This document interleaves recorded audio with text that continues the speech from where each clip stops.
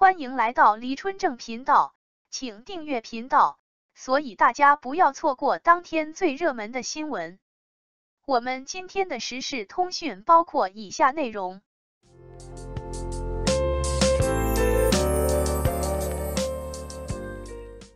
微博之夜肖战与王一博上演虐心大戏，博肖 CP 被拆。2019年电视剧《陈情令》大火，诞生了一对非常特别的 CP 博君一肖。据说，这对 CP 王一博和肖战，自从2020年12月20日在腾讯星光大赏同台后，已有885天没有同台。这次2022微博之夜，两人能同时去参加，可把粉丝们给开心坏了。为了庆祝再次同台，粉丝也是非常浪漫。他们带着美好的期盼，在现场齐齐喊出那句祝福。我接过客，唯愿博肖揽星河。瞬间，不禁让人梦回那个美好的夏天，热泪盈眶。然而，在昨晚微博之夜直播结束后，博君一肖的果园却是一片哀嚎。粉丝们深刻体会到，真是开播前阵仗有多大，开播后就有多难受。因为期待已久的博君一肖、肖战和王一博既没有走红毯，也没有眼神交流，到最后更没有同台。而且颁奖过程也很平淡，几乎没有亮眼的地方。由此让人不得不怀疑，主办方是否只是利用王一博和肖战来引流。事情开始的时候，是走红毯环节突然被取消。谁都知道，走红毯是演员明星们非常注重的一个环节，毕竟都是认认真真花了大价钱着装打扮才来的，就是为了能够展现自己的风采，同时获取更多话题。不然光进场坐着看完领奖就回家，那还有什么看点呢？不过谁也没料到，这个环节居然莫名其妙就没了。据说当时有人还出来解释，说红毯取消是因为外面的粉丝太多挡住了信号，然后红毯直播就卡死了，接着就没有了。这番操作简直让人啼笑皆非，自然免不了被粉丝一顿群嘲。粉丝们说主办方技术不行，想要粉丝大力宣传，又没做好相应措施，吃相太难看。不过，除了这点遗憾，粉丝们依然还是非常期待博肖同台的。轮到进场环节时，也同样让人无语。本来大家都很期待王一博和肖战入场能停留久一点，结果两人却都只是短暂出现了匆忙入会场的身影，并没有像以往在台前签名和停留拍照。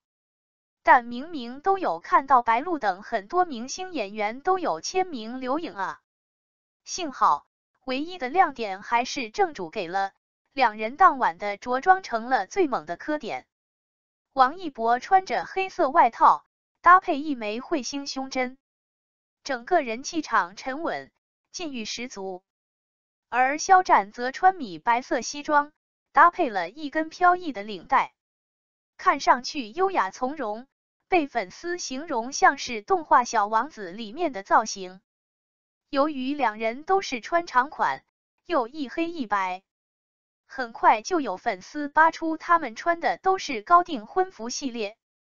王一博的那枚香奈儿彗星胸针更有玄机，据说拆下来就可以组成2枚情侣戒。他穿的红底皮鞋还被品牌定义为婚鞋，肖战也曾穿过红底皮鞋上台领奖。这些巧合的点，被粉丝定义为暗搓搓的糖。所以，当两人出场时，粉丝们都说是他们穿着婚服来了。到了就座环节，还是被粉丝吐槽。肖战和王一博同坐第2排，但是不同区。肖战座位挨着谷爱凌、刘亦菲、胡歌、刘诗诗、杨幂、杨颖、高圆圆、佟丽娅、杨紫。到了王一博这个区域，还隔了一个里线。就算王一博尝了对横店鹰眼，但在这种情况下也难以穿过这重重阻隔，所以两人的眼神只能是零交流。不知道是主办方故意为之，还是两人故意避嫌。总之看到这里时，博君一肖粉丝的心已凉了大半。不过大家还是不服，不知道抠了多少小心思，有粉丝居然还能拍到两人的神同步动作，真是太绝了。颁奖的时刻，最重要的环节来了。王一博获得电影人突破奖，他同时携带无名热烈长空之王3部电影上台领奖，粉丝真是激动坏了。王一博在说获奖感言时，镜头并没有切换给肖战，所以看不到肖战此时脸上的表情。但令人意外的是，导播还是十分贴心的切了一个镜头给场内举着王肖灯牌的粉丝。相信王一博肯定也看到了这些灯牌。有人说，肖战其实是去后台换衣服了，不然镜头很可能就会给他了。这也算是给了苦苦等待的粉丝一颗小小的糖吃吧。但没想到，等王一博领好奖后，却匆忙离开了会场。有人解释，他马上要赶回去拍戏，这次是请假来的。能够做好造型来参加活动，对粉丝来说就是最大的糖。联想到现场图，手指上有伤，应该是最近拍戏弄伤的。有一点值得注意，王一博上台领奖时并没有换衣服，领好后直接走，而肖战却特意跑去换了。这个操作是不是代表了什么呢？紧接着，肖战换好衣服出来了，但虐心的点也跟着来了，还一连来2次猛烈攻击。因为肖战获得了微博品质演员奖，上台时，主持人问他会选择哪个人物角色来开一个微博话题。据说题词版明明写的是顾一野，但肖战却突然说会选择余生的顾魏，理由是希望顾医生能放松自己，日常养猫狗旅游之类。此话一出口，博肖粉丝们的心立马碎了。本想着他会选王牌部队的顾一野，却不想他居然选择了和杨紫合作的顾魏。更令人扎心的是，到最后全员上场合照的时候，肖战居然又和杨紫一同上台，两人站在一起，还开心快乐的鼓掌。柯余生夫妇的粉丝顿时掀起狂欢热潮，而博肖的粉丝却又被狠狠扎上一刀。毕竟期待了好几年，最后却是对家 CP 同框，你说气人不气人？于是大家又有了很多无端猜测，王一博这次脸色很憔悴，满脸写着不开心，是不是真的和肖战吵架了？王一博每次出场都会和女明星保持距离，肖战为什么就不能保持距离呢？王一博拍戏那么累，抽出半天时间来就是为了看一眼肖战，他为什么要伤害王一博呢？粉丝为王一博心痛，为他不值，又爱又怜。磕 CP 快乐和难受的心情，真的只有磕 CP 的人才懂。但真相很可能是，或许肖战才是那个被误会的人。因为陈情令之后，肖战被雪藏过一段时间。这4年他主演放出来的作品真的不多，主要是他拍的好几部电视剧，如今也都还被压着。不知道是不是怕影响余生的收视率，才一直压着没给放出来。这点确实很奇怪，因为作品出不来，肖战就没有选择的空间，而余生是最近最热门的一部，他只能选择和有热度的杨紫继续捆绑 CP。毕竟收视率决定了他能不能在这圈子内生存得更好，所以他选择和杨紫一起增加热度，是必要的一种宣传手段。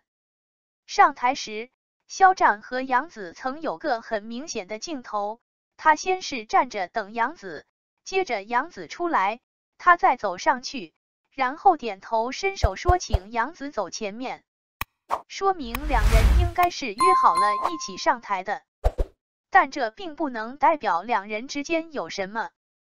首先，肖战对杨紫非常礼貌，到了台上之后，是被工作人员拉到杨紫旁边的。他甚至还离杨紫有些远，离虞书欣导还更近一点。一双绅士手也时刻不忘保持放在背后。和王一博的清冷不同，肖战对人大多都保持着得体的笑容，看起来总是云淡风轻，笑意盈盈。其实云淡风轻的背后，是他无时不刻的小心翼翼。这让我想起那个让人心疼的阿宪，他再难，也不会让外人看见。只有真正的知己，才会看懂他。毕竟两人都是《陈情令》里出来的顶流。王一博有出圈的电视剧作品，一个知名综艺街舞，并且已经换赛道走了电影之路。第一部电影《无名逝水》就已经成功跨入电影门槛。接下来的《长空之王》、《热烈》都是题材十分稀缺的作品，展现的都将是独一无二的王一博，预测大概率会火。而肖战目前最出圈的作品还是魏无羡，说他不着急肯定是假的，靠着魏无羡攒下的流量，尽管粉丝可能会一直不离不弃，但现实是，如果后面没有作品出圈，圈子里的人不认同，在演艺圈里就会越来越难。肖战急需要一个角色来突破魏无羡，但这需要等待和时机。毕竟在2014年，17岁的王一博就出道了，之前还受过几年舞蹈专业训练。不能说他演技很出色，但天赋异禀的运动技能确实让他足以打造适合自己的角色。而肖战在2015出道时已经24岁了，他只有在演技方面和王一博同时起步，在27岁时就能靠魏无羡这个角色成了现象级的红人，所以他只有继续磨练演技和有好作品才能再次破圈。肖战刚从被雪藏的那段阴影中走出不久，近来势头越来越好。杨紫是什么心思外人不清楚，但王一博不论作为朋友还是真对象，都不会傻到要去打断肖战和杨紫组 CP。反正他回去拍戏，不在现场看着就是。总感觉王一博和肖战的命运带着未来蓝忘机和魏无羡的影子。两人势均力敌，各有优势。蓝忘机成为仙都，魏无羡也总会闯出自己那条路。博君一肖的粉丝也一直对他们两个最好的祝愿就是，有一天他们一个能成为影帝，一个能成为视帝，两人并立于雪山之巅。王一博应该是这样做了，肖战也应该是这样做了。无论友情也好，爱情也罢，不如把王一博在微博之夜的无声低调看作是对肖战的一种默默保护和鼓励。因为只有两个人都走在了巅峰之上，众人对他们的包容和祝福以及支持才会越来越多，他们两人才有可能最终相遇。到那时，两人也许会再次合拍一部剧，也许将会再次以作品的名义同台。毕竟，两个人还有一个无间道的梦，不是吗？感谢您观看视频。如果您觉得本时事通讯有用，请不要忘记点赞、评论和订阅。祝您生活愉快，充满活力。再见。